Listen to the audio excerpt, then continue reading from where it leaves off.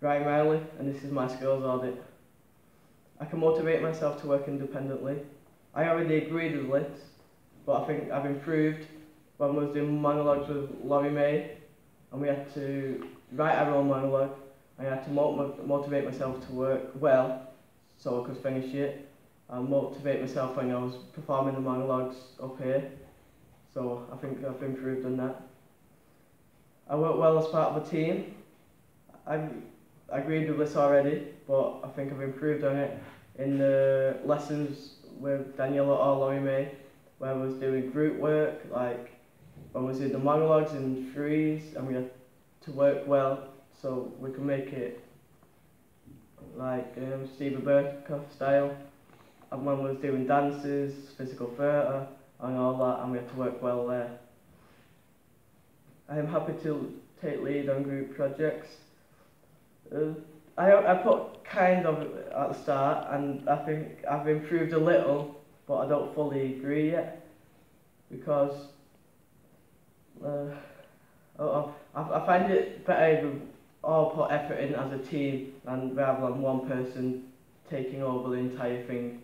But I guess I'm more likely to do it now than I was before. I am happy to experiment with ideas and suggestions. I agreed with this already, and that's because without experimenting with ideas and suggestions, you never go come up with one great idea, because it's all about trying new things. If it don't work, it don't work, but it's all about trial and error. So I agree with that. I can select and reject appropriate material for performance.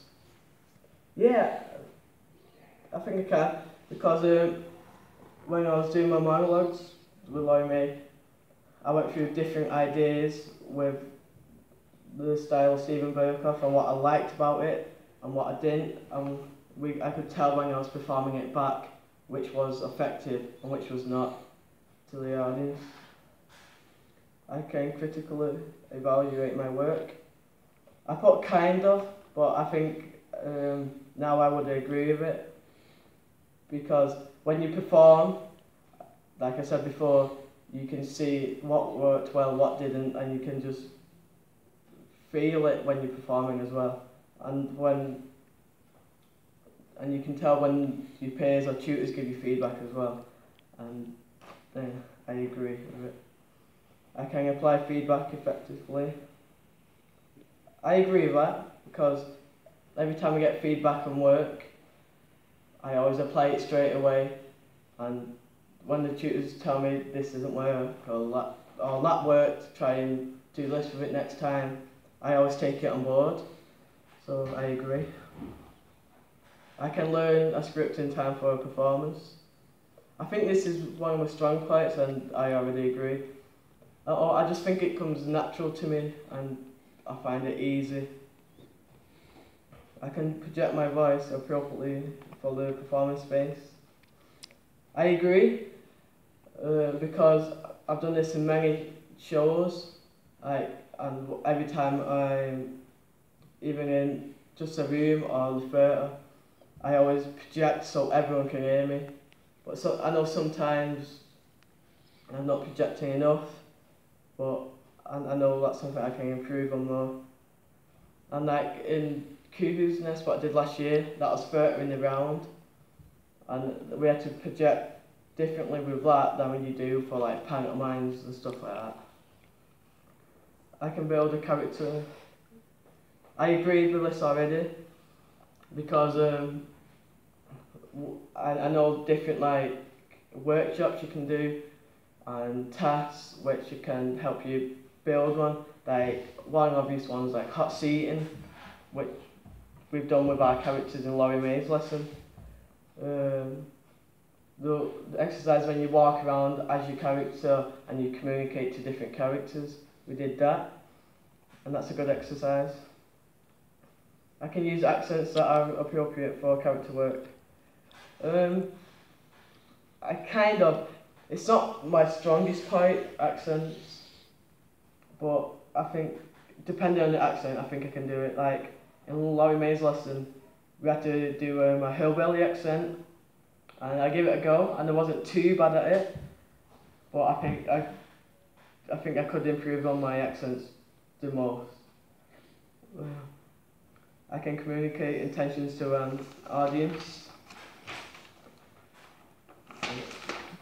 I put kind of when I first did it, but I think I agree more because of the shows I've done, and when I was on stage doing my monologue in Stephen Burkoff style, I think I communicated the intention well to my peers, well, the audience.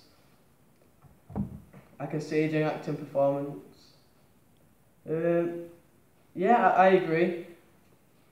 But I still think it's not one of my strongest points, and I think I can improve on it more. Because in panto, I know like the staging and what I can correct if someone is doing staging wrong. But if I'm on stage, sometimes I do it wrong and I don't notice. So I think I can improve on that. I understand how to use comedic timing effectively. I agree. I think this is one of my strong points, the comedy aspect.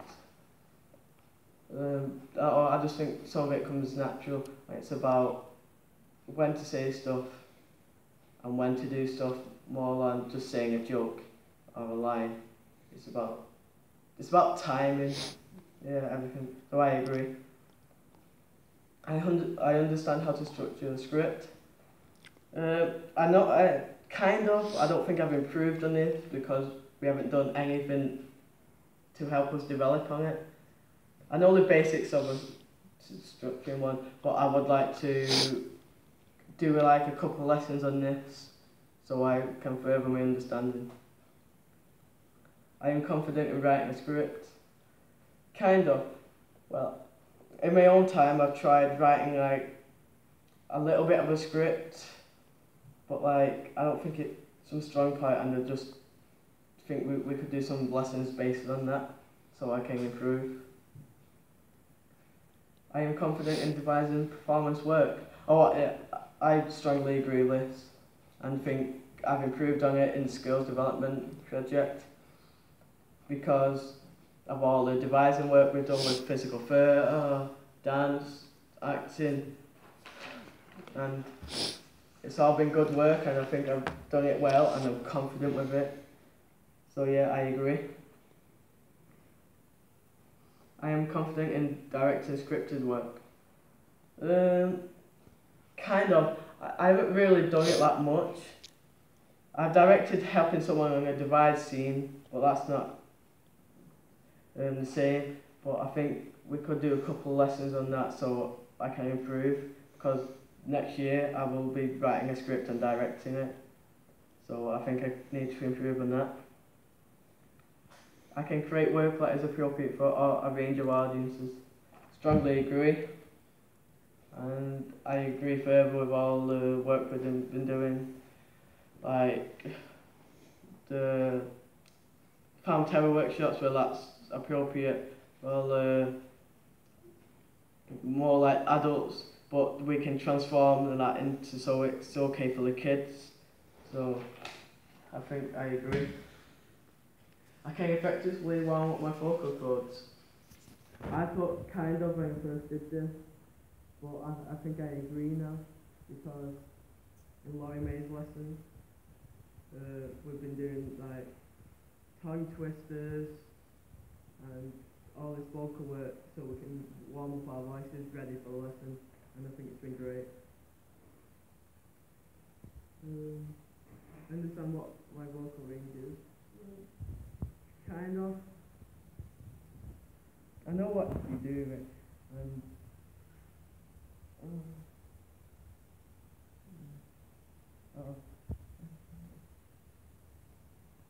I'm not too sure actually, but I know it's helpful in performances, obviously projective voice and all that. I can confidently harmonise with group numbers.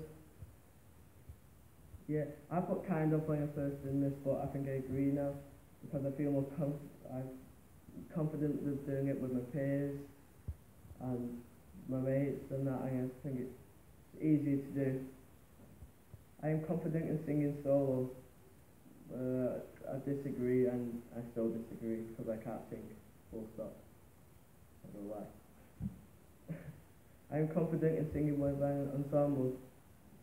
Oh yeah, because then your voice isn't the main focus, and when I do it in groups, I don't always sing so loud so people can't hear me. So I can use my voice to create an atmosphere. Yeah, I agree with this forever, because in the monologues we've been doing, I've been having with me, I've been using that to create an atmosphere and to make my monologue better. Yeah. I can effectively warm up my body and understand the importance in doing so.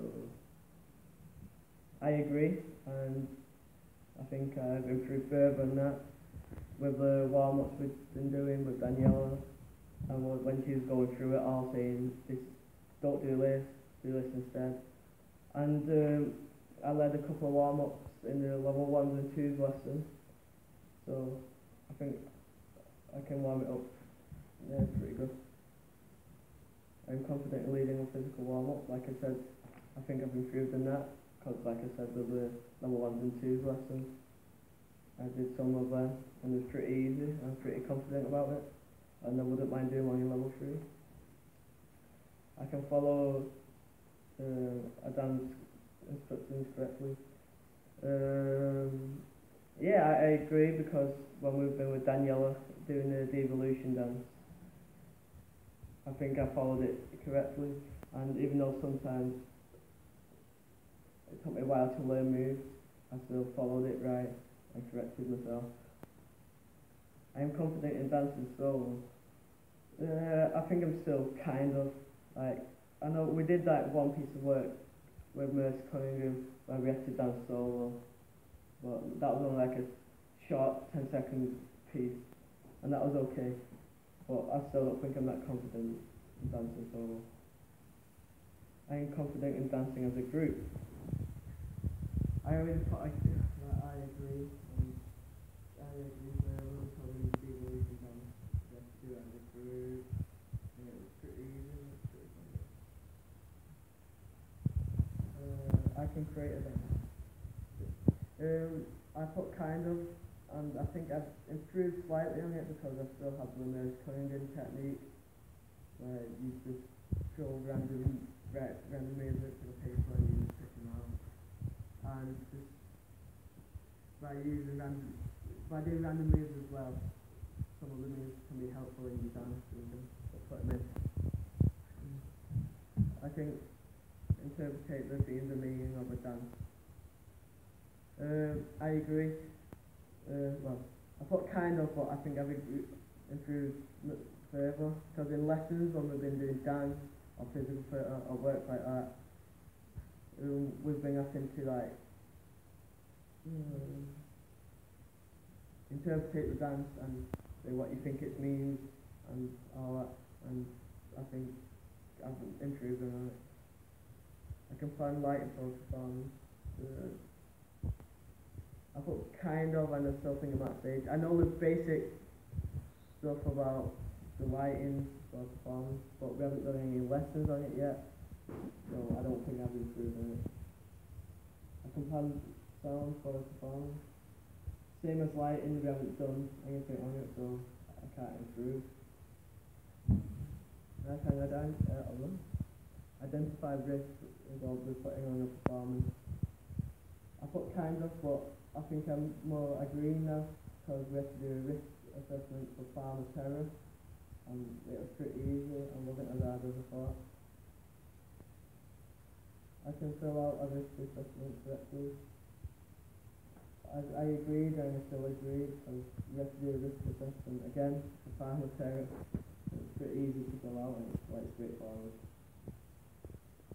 I understand how to rig light for different performances. I disagree, still, because we haven't done any lighting for performances yet, but would like to do some. I understand the technical possibilities in sporting a performance. Wait, what? Wait, you got that? Oh yeah, I agree with it, and I still agree, because the technical side on putting a performance makes a performance much better than it already is. It adds so much more effect. If you just did it with acting on stage, it wouldn't be as good, in my opinion. I can design a stage makeup look. I put kind of, and I'm still at kind of, because we learned how to do an old person's look, but that's about it. So I think I've improved on it slightly. I can confidently prepare a face for the application of stage makeup. Again, I'm still at kind of, because we did a little bit of work on makeup, but we didn't do too much on it, so I'd hardly improve. I can confidently apply and remove stage makeup following a brief. I put kind of, but I think I agree now, because again, we learned that in the makeup lessons we did, and it was pretty straightforward, and I think I've improved on it. That's all, folks.